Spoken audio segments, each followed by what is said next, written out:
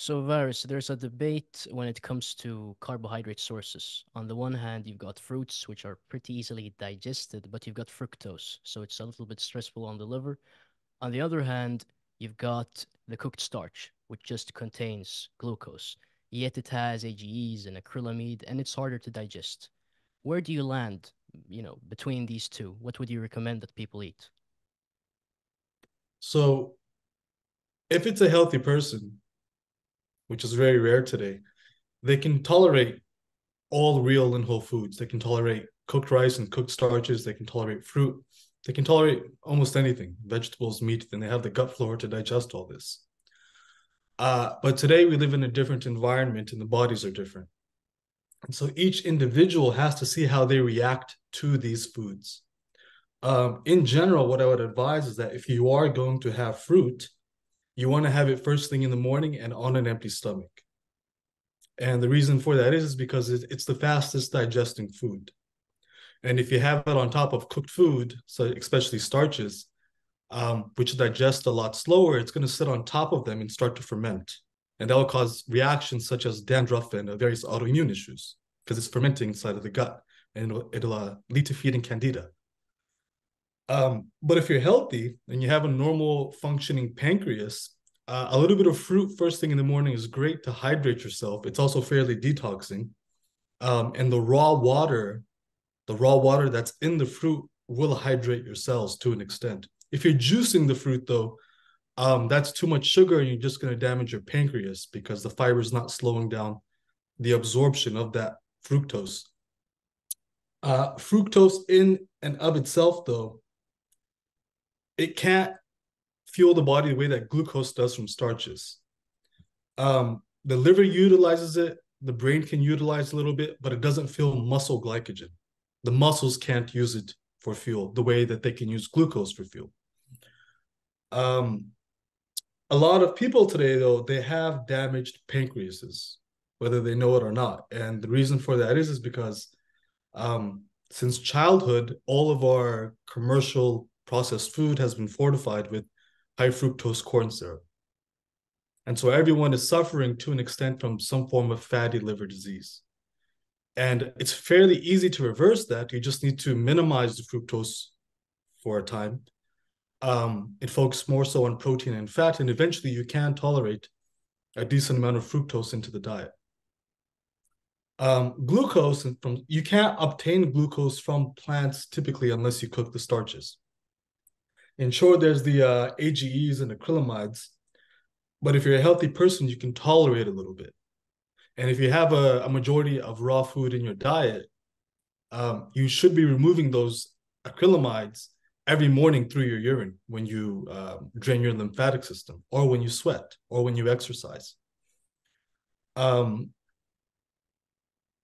Further, we find in a lot of cultures and civilizations when they weren't fat based, they were carbohydrate based, and it wasn't based off of fructose and fruits. It was based off of starches, forms of beans and squash and potatoes. They're completely fine. They live to 100 plus as well, like the Okinawans in Japan, whose staple was sweet potato, various forms of other starches in white rice. And there's a lot of cultures like that. So it really, again, depends on your body. However, if you have a compromised digestive tract, um, you may not be able to tolerate starches too well. It may give you reactions. So that's an issue there. Further, if you have a weak digestive system in general, if you don't produce enough hydrochloric stomach acid, mixing the starches and the protein may fatigue and exhaust you. And so you may need to do mono meals. You may need to have the meat by itself up until a time where your stomach acid is replenished and your pancreas is functioning properly. Yeah. I know you said that with fruit, you should eat it by itself. You shouldn't combine anything with it. Always, always. W- You can have it with butter. It'll digest fine with butter. And if you are dealing with blood sugar fluctuations, high and low blood sugar, the fat from the butter will slow down the absorption of the sugar, I was and going it to, will. yeah, I was going to ask about that because obviously Algenus Wonderplanet says that you should always eat fruit with fat to avoid a high blood sugar spike. but I guess that, according to you, might compromise digestion, Butter with fruit. or cream, or not avocado because it's also a fruit, but animal fat in general. Butter is the best. Cream can help a little bit, but cream is a lot more difficult to digest than butter is. And so you have to see how you would react All right. combining the two. One of the more controversial things that Diogenes has said, or less controversial, I'd say, is that salt is a toxic rock. What do Mhm. you think about salt? Should we consume it? Should we not consume it? Because he said that even the natural salts are unhealthy. Yeah, so to him, all cooked food was toxic, even the cooked starches. But he recommended people to have them once or twice a week. And this is true. I mean, in nature, everything is eating 100% raw food diet. But we have adapted to consuming a certain amount of cooked food. If we're very ill, it's probably wise to really limit cooked food entirely. Um, Salt, he advises against it, and I understand his reasoning. But it seems that generally across the board, we all have an adaptation to salt. Um, it doesn't matter what culture you look at, whether it's a civilized culture or a primitive culture, they are all seeking salt. And you'll oftentimes find herbivorous animals, such as goats, they'll go to great lengths and climb on top of a steep cliff on the face of a mountain just to obtain a lick of salt from a salt mine. So even the animals instinctually know to go and gravitate towards that concentrated source of minerals. The Nenets, who are a northern tribe in what is today Russia, they live in a very snowy Arctic-like environment. They live around the Arctic Circle, and they're mainly nomadic herdsmen of reindeers. And when they eat their reindeer, they have a lot of it raw because they're in the snow. There's no fire, and they'll drink the blood. But when they open up the innards of the animal, they'll even sprinkle pounds of salt on the blood and then drink the blood. Even though the blood is full of salt and electrolytes, they add more to it. Yeah, I've seen that And exact video.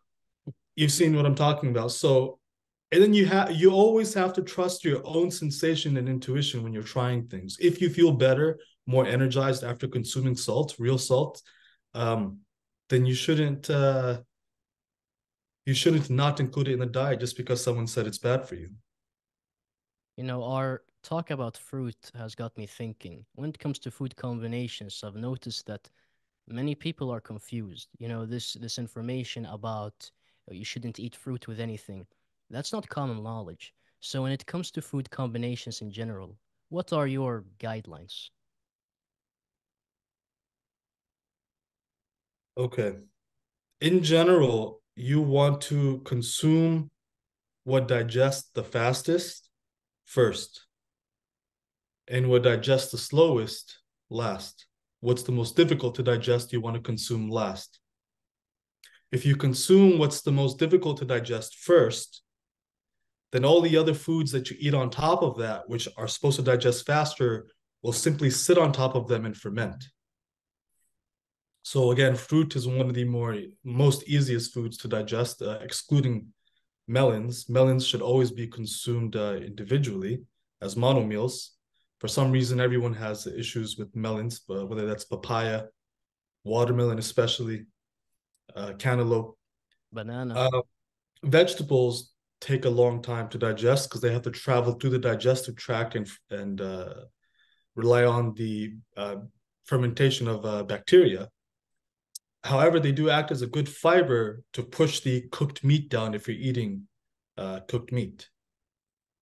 Uh, Normally, the food that digests the best is going to be meat.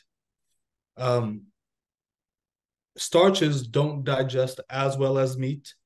However, if you're going to have the starches such as rice with meat, you want to have the meat first because that triggers and initiates the production of hydrochloric stomach acid in the stomach.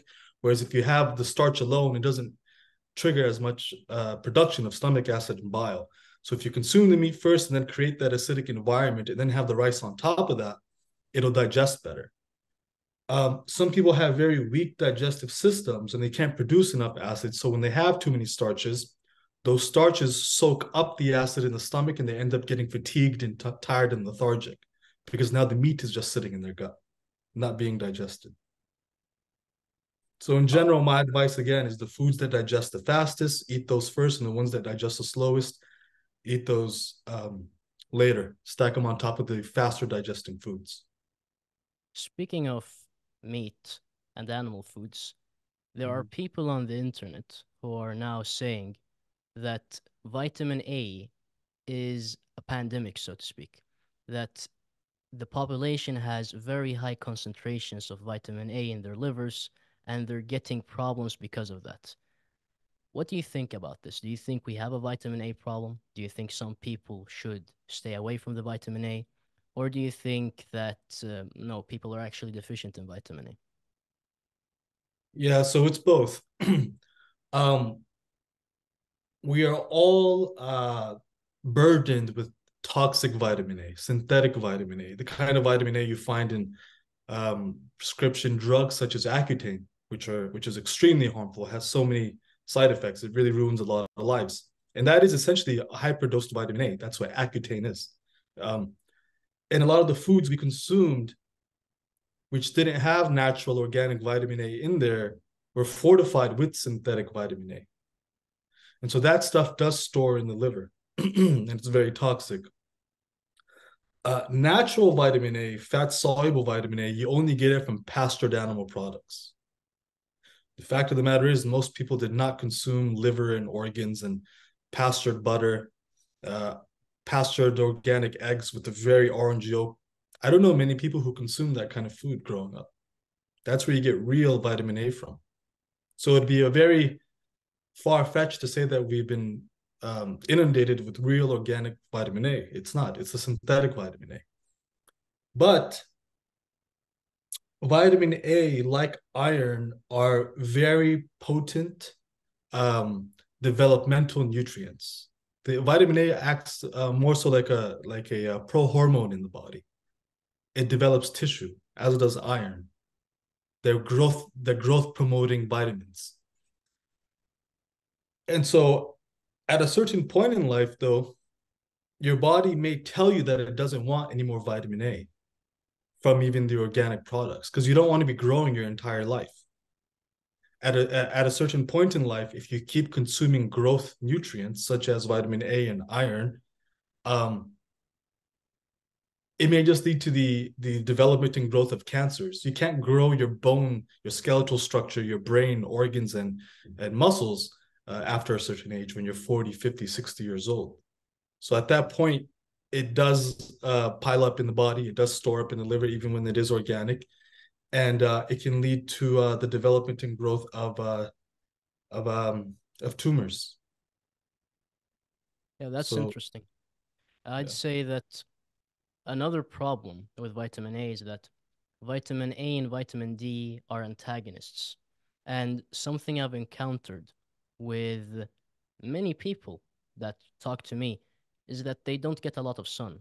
I, as an example, live in Sweden, so I only get 3 months of sun every year. So I barely get natural vitamin D.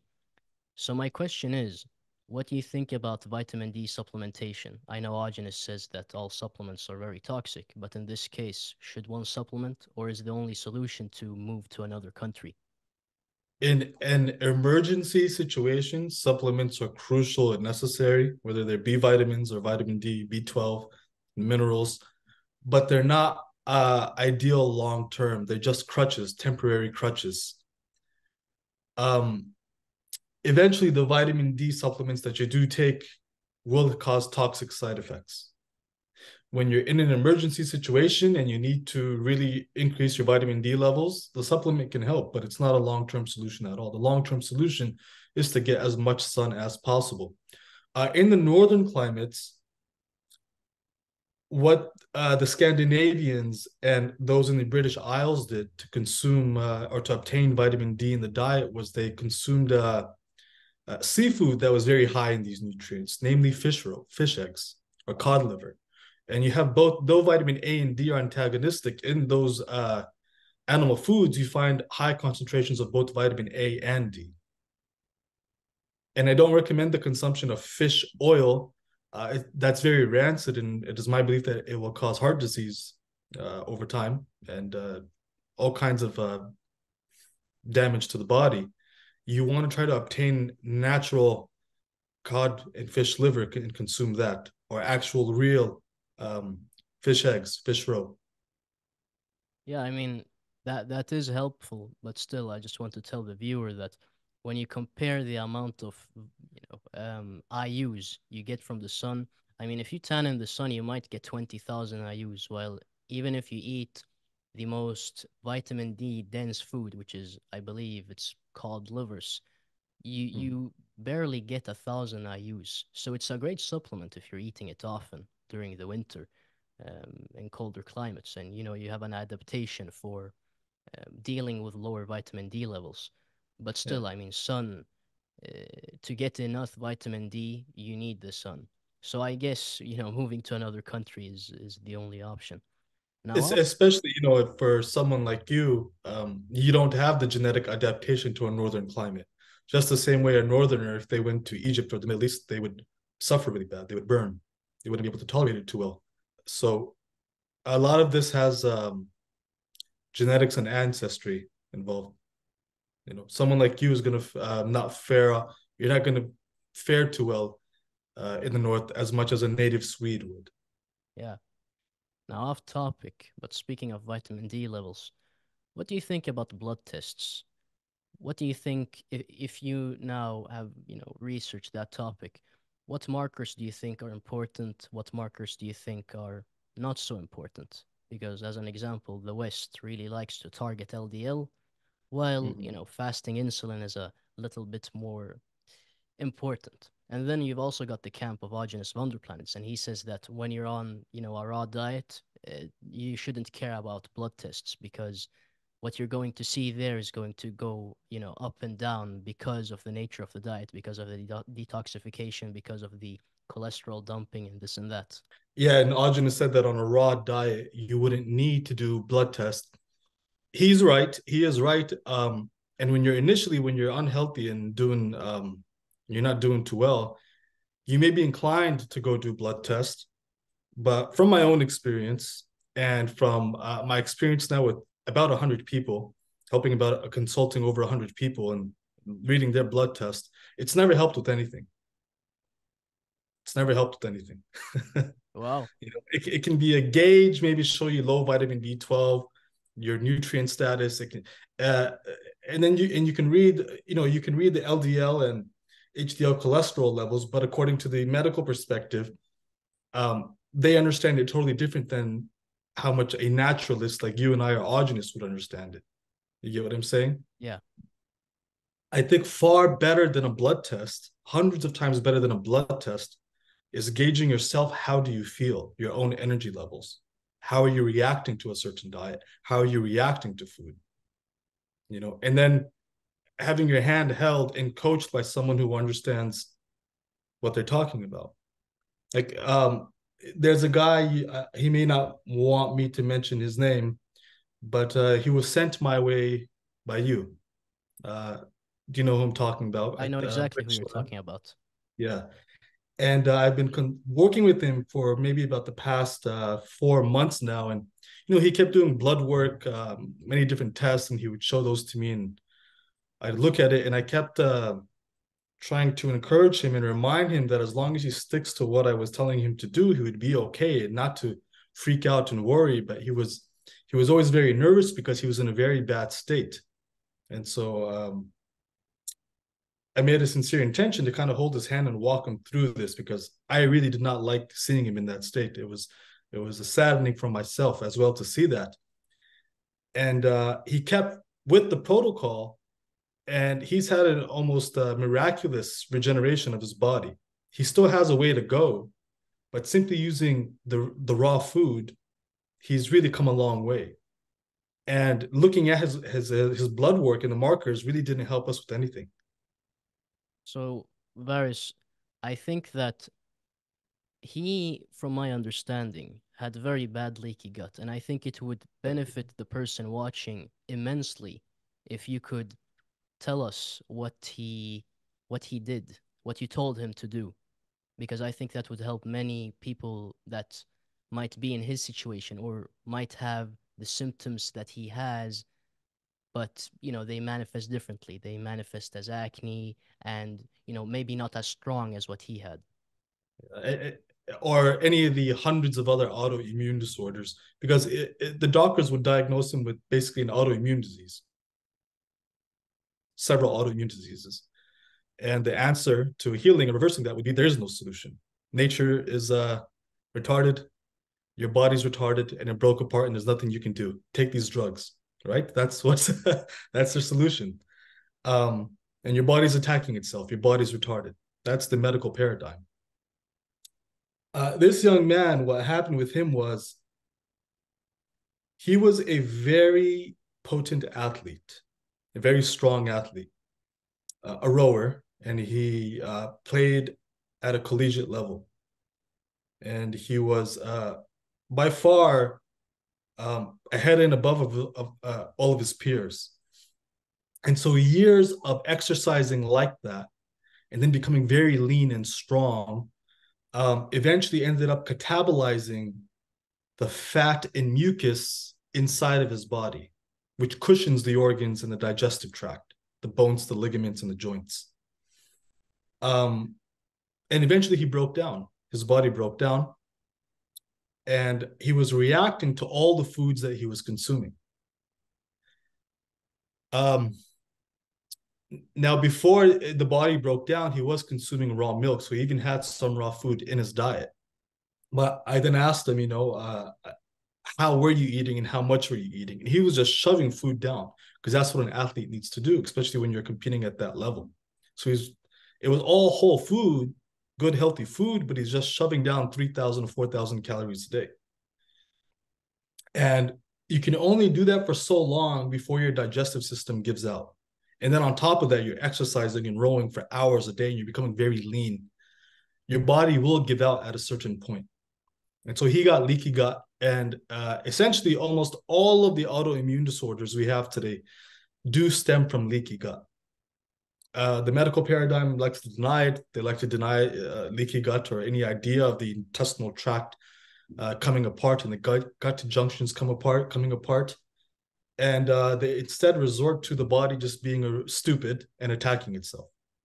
I mean, think about how insane that is, that your body is stupid and it's attacking itself and we have no solution for you, but buy these drugs. And so I explained to him how he needed to go. First, what we did was we put him on carnivore, and because naturally that would be, the least inflammatory diet, but it completely crashed his energy. He didn't feel well at all. And so I came to the conclusion, okay, this guy's gut, and he looked really bad. He had issues all over his scalp and face, chest. He wasn't doing too well and he was very fatigued.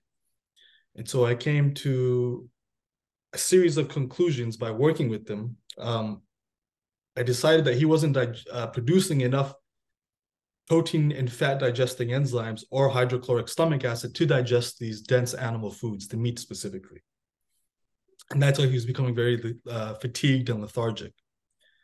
So I put him on a predominantly raw egg, raw dairy, like raw butter and raw kefir type of diet with a little bit of meat. He made very little progress, but his energy picked up a bit because of the bacteria and hormones and enzymes in these raw foods. So he would notice that he would say, my energy is much greater, but my symptoms aren't subsiding. And he kept, he wanted to find, he was so anxious about a situation. He wanted to find what the cause was. And I kept being insistent that it's the gut. You lost mucus and fat in the gut. We need to just focus on your gut and work with it. And so what we ended up doing was I told him to remove the egg whites, the raw egg whites, even from the best eggs you can find, because these can be also very potent allergens for a lot of people. And in the raw primal community, they don't acknowledge that because Augenis never talked about it. Augenis said that this was something he was very wrong about. He said that If you do have leaky gut, you should consume the whites from the raw eggs to create mucus. And I don't think that's smart at all. When you have lost mucus in the gut and you consume the raw egg whites, um, they become an irritant. They become an irritant. One of the ways to think about raw eggs is that the egg itself is like a seed. And the shell, you won't eat the shell because it's hard, but the white around the yolk is also another protective layer. And the inner yolk, it acts almost as an anti-nutrient. It's much harder to digest than the yolk is. So I told him to remove the whites and just have the yolks. And the milk, I insisted that he have it only in the form of kefir because it's far more pre-digested and it can be absorbed and utilized a lot better. And for his fats, I told him to focus a lot more on cold pressed plant oils, such as avocado and olive, which are more kind of like a fruit oil, but nonetheless they're plant oils. And I told him how they can be absorbed rapidly as opposed to the way animal fats are absorbed, and your body will still utilize them to recreate cellular membranes, especially in the gut, to bring the gut junctions back together. And then all the protein foods, the meat foods, I recommended him to remove the lean protein for a time and only consume the gelatinous broths, like the oxtail soup. Um, and over time, as he stuck to that over 2 months, he's probably had now about a 75-80% recovery. And the before and after pictures are pretty drastic. So I this mean, is that's something for everybody in the raw primal community to note. If you're having allergenic symptoms to anything in the diet, you need to look at the raw dairy proteins, whether it's milk or whether it's raw egg white. And if you're feeling very lethargic and fatigued after consuming meat, you should probably have smaller animals such as chicken and shrimp for a bit rather than beef all the time. I mean, I talked to our friend, of course, in the beginning for 2 hours, and we sat there and we discussed all of this. And I'm just happy that, he's made such a great recovery. I mean, that's amazing, amazing to hear. I should get back to him. Um, I was going to ask about another thing that I see with many people that you probably talk to, histamine issues. I had one client Mm-hmm. that whenever he ate something, he got, itchy. He got rashes from Mm-hmm. the, histamine reaction. Whenever he eats, he gets histamine reactions. And whenever he eats butter, he gets this allergic reaction and he gets diarrhea and yeah, he has a hard time handling anything and he has all these, well, autoimmune issues. So what do you recommend for someone who has histamine issues and all of these allergies? In my opinion, it's the same issue that our friend was dealing with. It's a leaky gut. Yeah, They and that's call it different things. They call it histamine. They call it rheumatoid arthritis. They call it dandruff. They call it acne, rosacea. They call it IBS. They call it colitis. But it's all comes down to the gut. And the fact that we've been given dozens upon dozens of experimental medications since we were children. Every time we had a flu, we were given antibiotics, which killed off the gut flora. We've been given genetically modified high fructose corn syrup, which has had pesticides sprayed on it since childhood. Everyone's gut is destroyed. yeah, and this man that I was talking about, he had Mm. gotten many, super shots, several To become ones. superhuman, huh? Yeah, yeah, exactly. And that's when his symptoms started to get worse. So over time, after getting those shots, he started developing these symptoms. And the conclusion that I made was, you've got leaky gut, and Mm. you've probably caused a bunch of intestinal damage to some degree because of this pollution, because it has circulated down there and destroyed everything. And of Yeah. course, They your kill diet. off the gut flora, these things.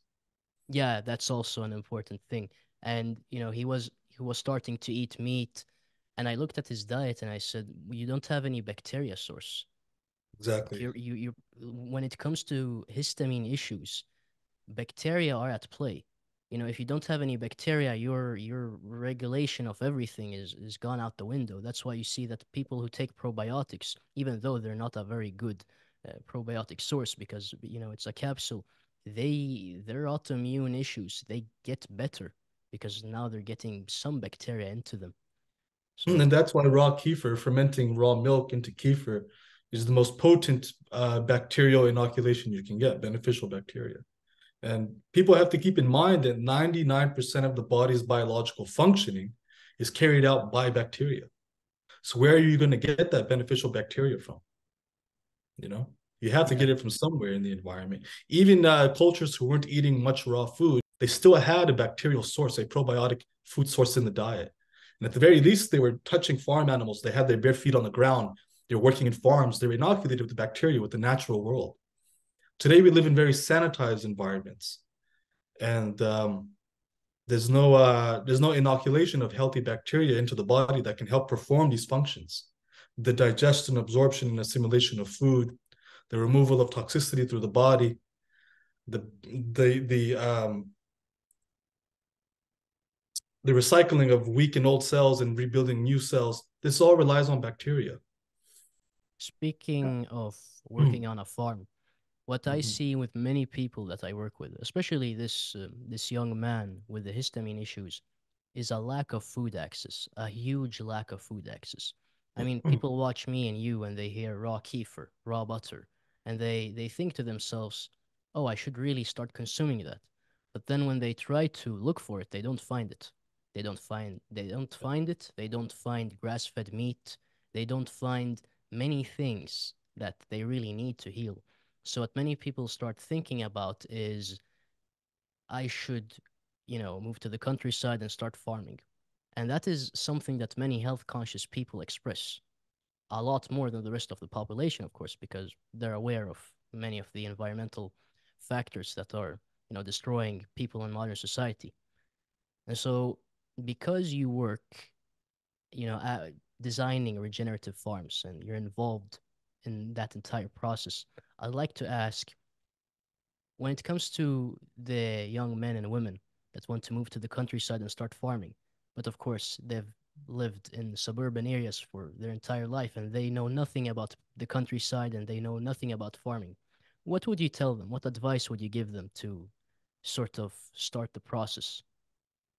Okay. So two things to say about this. One is that the lack of access to these foods is by design. It's not by accident. It took two world wars to remove access to these foods. And that was by design so that they could make a lot of money while they have these type of foods. If you go to the most expensive restaurants and you look at the menu, it's all grass-fed, pastured meats, filet mignon, fish roe, fish eggs, right? Wild caught salmon. They have access to these foods. There's the British family, the royal family. They have the what is it called? Windsor Farm. Very beautiful dairy farm in the English countryside, and the cows they sit on water beds and they have these like water jets massage their bellies, and that's why they live to 100. The women, at least, the men are kind of men. Boys are going to be boys. They're going to do drugs and fornicate, and that really shortens lifespan. But the queen, she lived to 100. Her mother lived to 100. They have access to these things. Um, now, now for modern people to get access to these foods, there's some good news about this too. What I would recommend first is take a permaculture design course. They're all over Europe and North America. It's called permaculture design, and they'll teach you about the ideas and principles of regenerative agriculture. And if you can take the course in person somewhere, you'll meet a lot of like-minded individuals. And from there, you'll have networks, you'll build networks and connections to regenerative farmers in the countryside. Further, there's a website called WOOF, WOOF. Just search WOOF Regenerative Farms, and you will find a list of these farms all around the world who are looking for farm hands, and they'll give you a small stipend. They'll give you a place to live on the farm, and you'll learn with hands-on experience. Now, I will warn people, um, when you go on that site, the most beautiful farms, which are in places like Hawaii or Washington State in the Pacific Northwest, um, they typically only accept young, attractive females. It's like a community of people living on the farm, young people, and they don't want any more guys on the farm. They only accept young, beautiful females. And the guys typically they get relegated to working in a very ugly environment where the farm is just starting up and you're basically the workhorse on the farm helping to start it up. So that's one way. Woof. Um, and wherever you are, if you travel the countryside, you will find regenerative farms. All you have to do is a search and then call them yourself, and you'll be surprised with how many of them are actually willing to take you on as a farmhand if you call them and you're sincere about it. Where I am in North America, especially here in the western half of the United States, they're all over the place now. They're all over the place. And it's been my experience that if I'm not working with my network to help design swales and an orchard and grazing system on a farm, if I simply call them and talk to them, they're more than happy to allow me to come on to the farm and work. Yeah, Especially so if you're willing to work like a workhorse, they'd be. But if it's a very beautiful farm, again, that's like in the middle of Hawaii or something and on the beach, no, that's you've got to be a young, attractive female for that. okay. Something happened recently, about 2 months ago. Um, there was a meeting, I think it's called COP meeting, and it has to do with climate change. I forget what the acronym stands for, but it's where many of the world leaders come together and they try to tackle climate change. And from the West here in the United States, the ambassador that we have there is a politician named John Kerry. He's a very senior politician. In my opinion, he's one of the more admirable and respectable politicians we have in the United States. One of the last ones. And at this most recent meeting, they all came to the collective conclusion that and these are many of the world's countries, the Chinese, the Middle East, the Americans, and the European Union.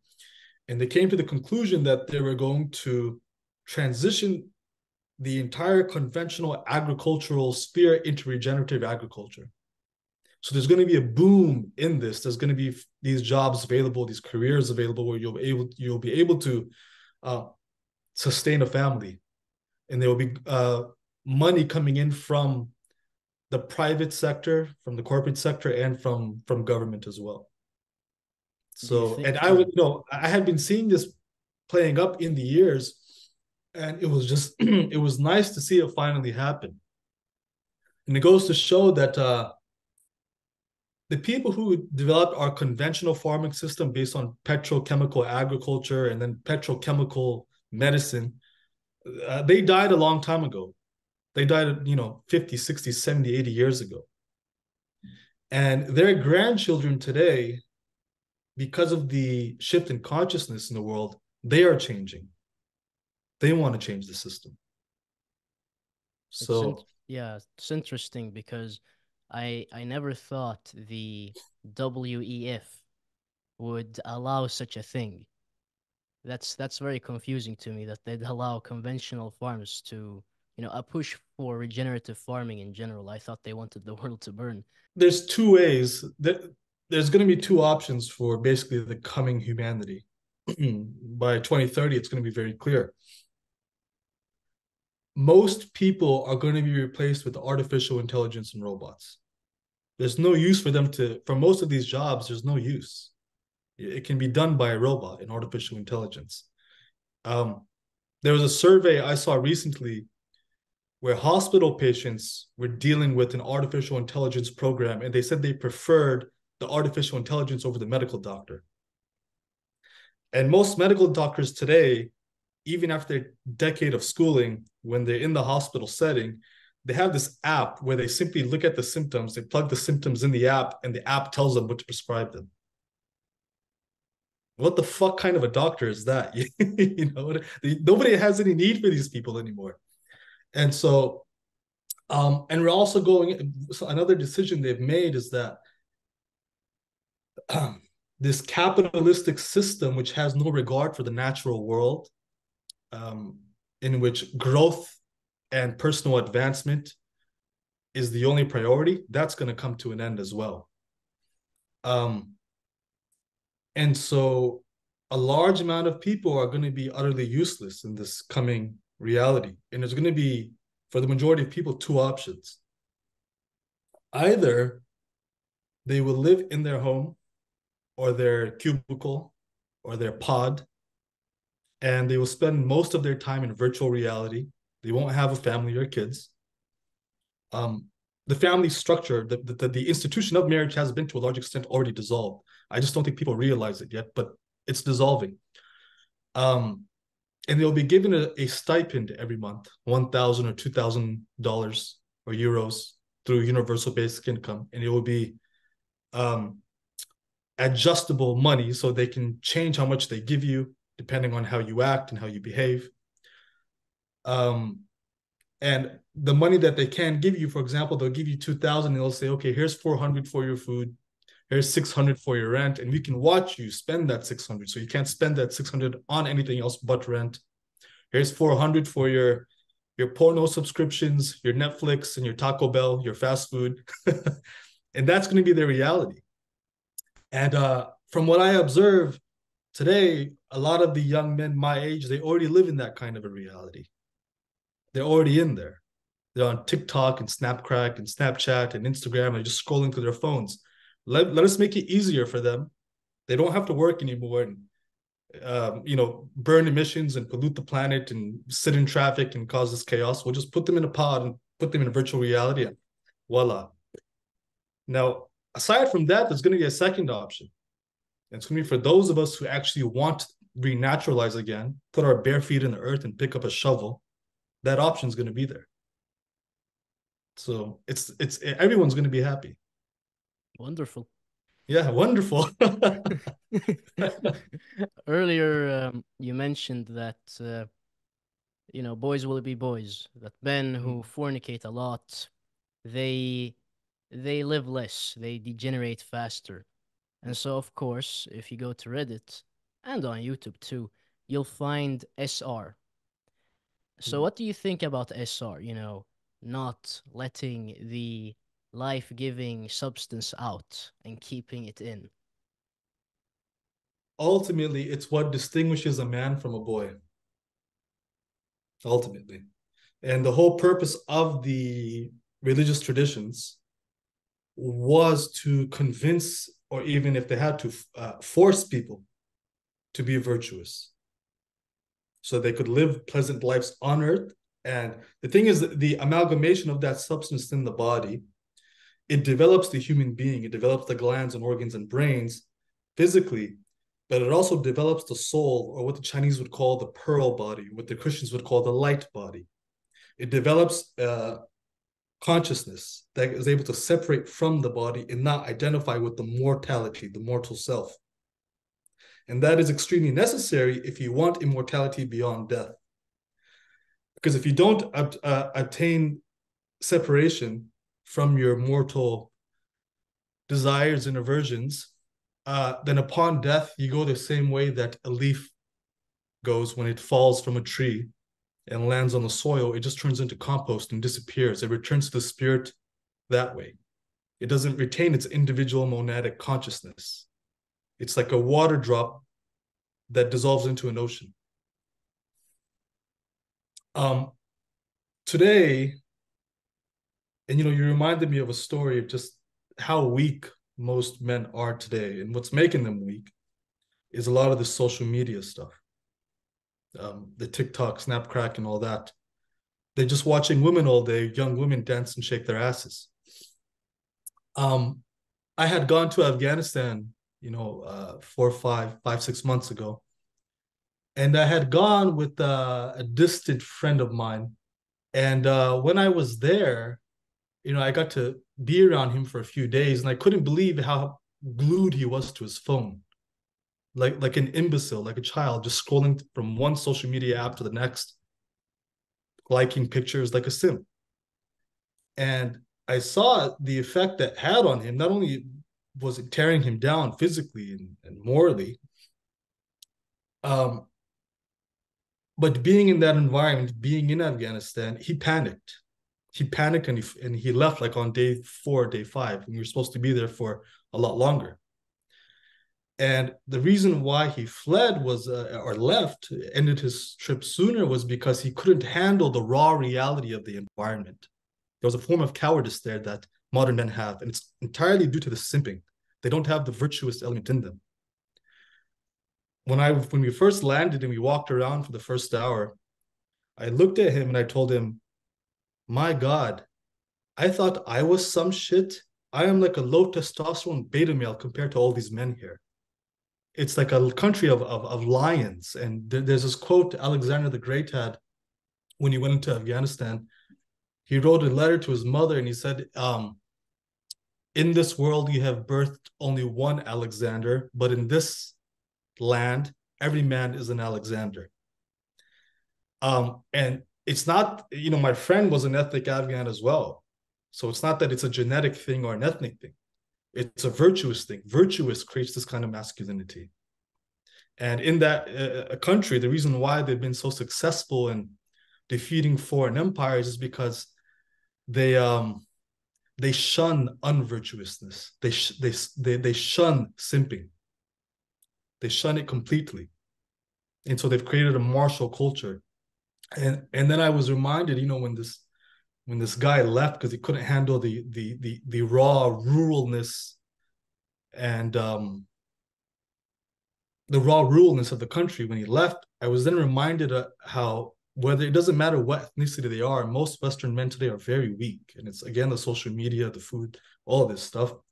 But Western man himself, his ancestors 400 or 500 years ago, got on ships, sailed across the Atlantic Ocean through perilous nights with large waves and storms, landed on the coast of America on this new land, this new world, with these primitive, strong, brutal native Indians that they came face to face with, and then marched forward and conquered from sea to shining sea. Today's Western man is nothing like that. Not 1/100th. And so, nutrition is one thing, and I talk a lot about nutrition, but in a lot of my work, I in a sense, point at the underlying truth that the nutrition it means nothing if you're not concentrating it. If you're not concentrating it and converting it to virtue, you'll get nowhere. Wow. I mean, that's I feel like boxing right now, hitting a bag. That was inspiring to hear. And I mean, This was this was all of our ancestry, because the men back then weren't such simps. They would get a wife, and they would reproduce with her and they would make love to her, but women were not the end all. Heroism was the end all. Affirmation of life, conquering reality, conquering nature. Today's men, all they're looking forward to is the next jack off. You get what I'm saying? There's no affirmation of life. so how does a man concentrate the nutrition into virtue? I'm guessing SR is one way of doing it. Are there any Yeah, it other things happens that one? naturally. It happens naturally if you have your mind straight. Okay, so there's nothing to do. Just There's it happens nothing. naturally. Yeah. Now, if you have psychological issues, at that point, you need to actively start doing yogas and various meditations, because as the virtue and the nutrients concentrate, it needs to fill the ojas. Are you familiar with that term? Or Yes. vriya and ojas. It needs to fill Yes. up into the rest of the body. And if you have severe psychological issues and emotional problems, it can't rise up into the rest of the body. It's like a dam that's clogged down there, and the only way it can go is out. It can't go into the kidneys, the intestines, the liver, the heart, the eyes, and brain. It can't reach these areas. Um, and that's what yogas and meditations are for. They're to help, and that's what alchemy essentially is, to help the mind, the emotions, and the body to sit together harmoniously so that everything can function naturally in the body. The primitive people, the pagan people of the world, to them, they have really no need for meditation or yoga. They're sitting around the jungle, laughing, smiling, dancing, happy. Everything is flowing naturally. Do you get what I'm saying? So concentrate it. If you're happy and healthy, spend time in nature, it will just fill up in itself, and you naturally will start getting inclinations for great work. If you find that you're too bothered when you're concentrating stuff, you need to do yoga and meditation. You need to focus your mind on cultivating joy within yourself. Yes, and for if the viewer didn't know what ojas or virya is, it's basically the term for sexual energy, but in the Indian spiritual culture, so to speak, mainly in Hinduism and in Vedanta and the type of yogic traditions. Um, Now we did delve into soul and what happens after death and fairly religious things that are on the belief side of things. So I wanted to ask, I know you've said that you're a maybe you were a part or you're still part of Sufi orders, Muslim Sufi orders, but your view on religion is it doesn't sound like it's a Muslim speaking, so to speak. It's very different. It's something Yeah. else entirely. And so, Mhm. what are your thoughts on religion? What are your thoughts on the Abrahamic religions? What is true? What is not true? How should one approach this? So I was born into Islam.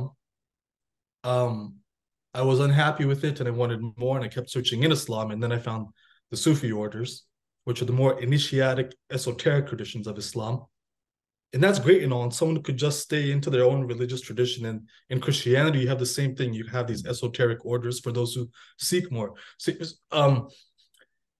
But I personally went around studying and researching everything because I'm just a very, very curious person. And I would say that the sphere of knowledge that I am most versed in is actually the Western occult tradition. It's the Western occult tradition, Rosicrucianism, Free Dawn, and even Freemasonry, although I'm not a Freemason. Um, Now, the way that I see these religions, imagine that you are a wolf traveling through the mountains, okay? And you have a destination to get to. You know that you have a destination to get to. And you look at the left side of the valley below, and you see 1 billion, 2 billion Christians, like sheep, traveling to that same destination. They are on the valley floor. They don't see the higher picture. But the religious confines herd them like sheep. And they acknowledge themselves that they are the sheep of Jesus Christ. On the right side of the valley, you see Muslims. Again, another 2 billion sheep confined within the religious tradition. If they're not confined within the religious tradition, they wander off and they get lost. And then they don't know what gender they are. So, they're all going somewhere. And this traveling of these 2 billion people, this religious tradition, it's trying to develop them not only in this life, but there's a as above, so below. Upon death, there's an ascension that they also all achieve and attain. They go to heaven along those confines, along that mental psychological framework. And you look on the other side, there's going to be Buddhists and Hindus. So all of these religions, they exist in their own ecological zones, ecological niches. And they they are adapted and fit in a given area depending on a people's constitution and psyche. So for example, Buddhism, you'll find it more so in East Asia, the Tibetan Plateau, China, Vietnam, Korea, Japan. Islam is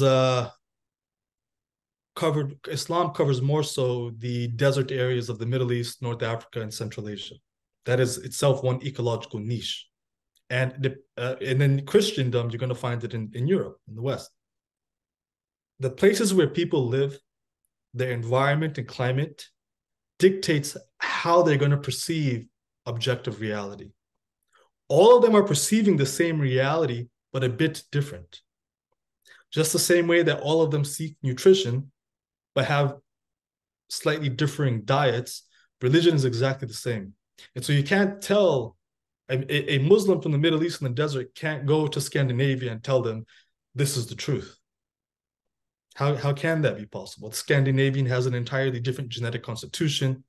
He has a totally different climate and environment. He's going to see it according to what suits him.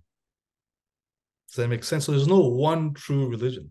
They're all true religions, and they're all serving their role, which is to, again, to try and concentrate virtue in humanity, prevent them from being decadent, have them evolve and develop properly in this life, and then attain immortality in the next.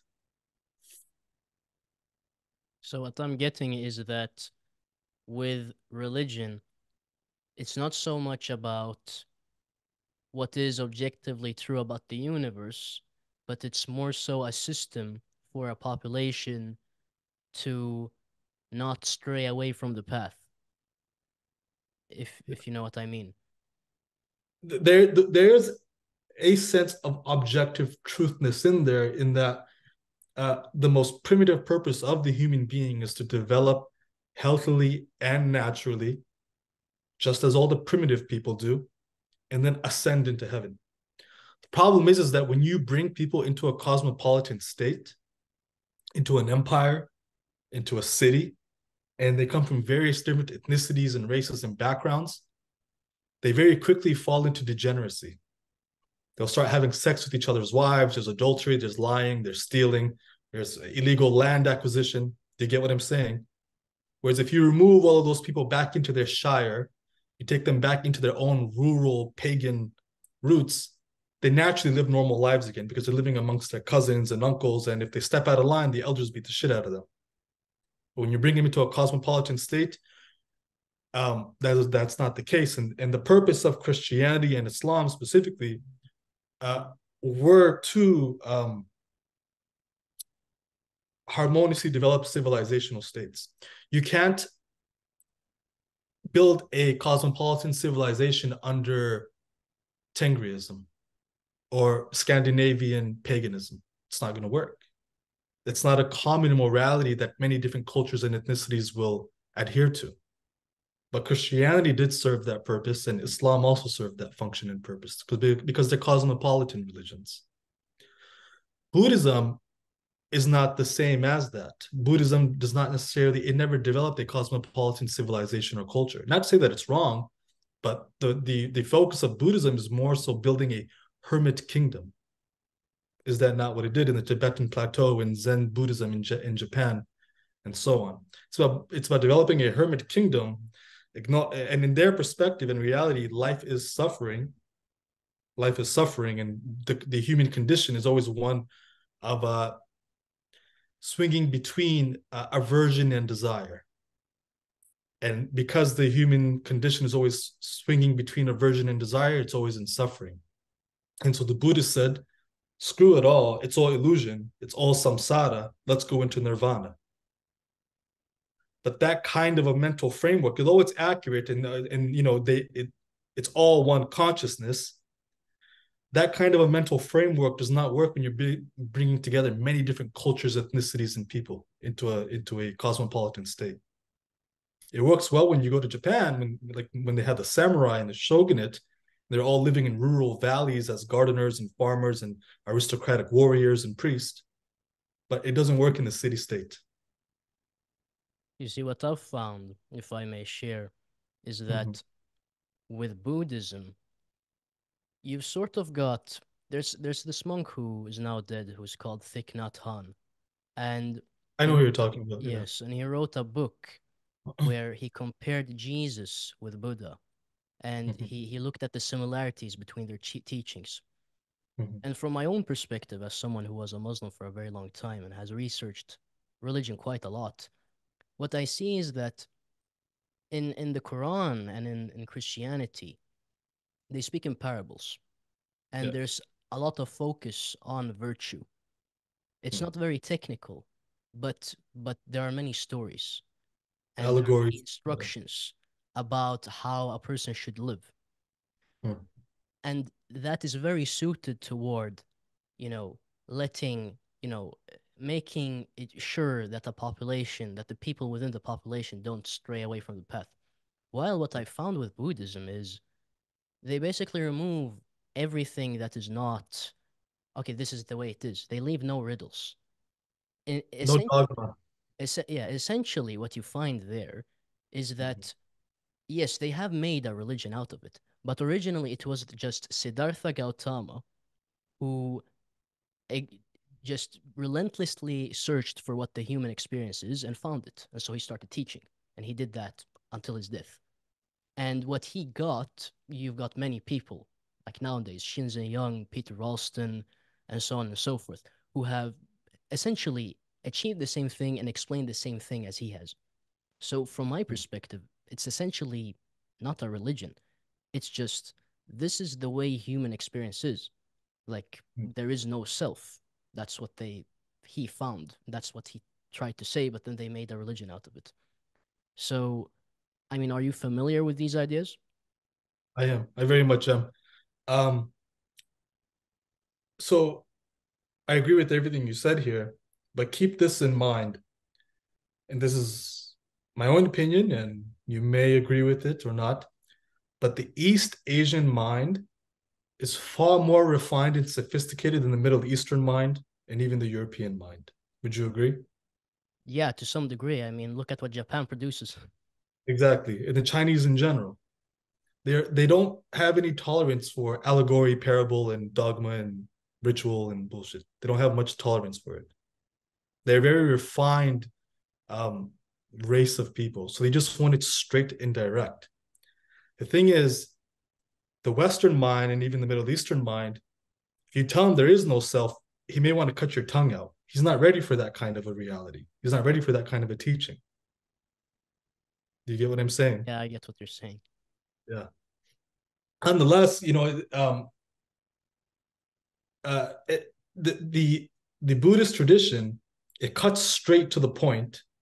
It skips the degrees and takes you straight from one to the highest, and just go straight up. Do you get what I'm saying? Yeah, There's nothing. Just shut up and go straight. And this is again, it's a mirror. The fact that they all adopted this in East Asia, it's a reflection of their psyche and mind. And you being young yourself, you're 21 years old, and you gravitating towards that, it just shows the nature of your own mind and your own development and maturity. thank you. You don't need a sky daddy to constantly encourage you. You get what I'm saying? Yeah. Some people need a sky daddy. Let's get into that, by the way, because that's a big thing. There are, of course, many of those who listen to us. They are religious, and the basic thing that you find with anyone in modern society who is a Christian or a Muslim or a Jew is they, as you say, using your own terminology, they have a sky daddy.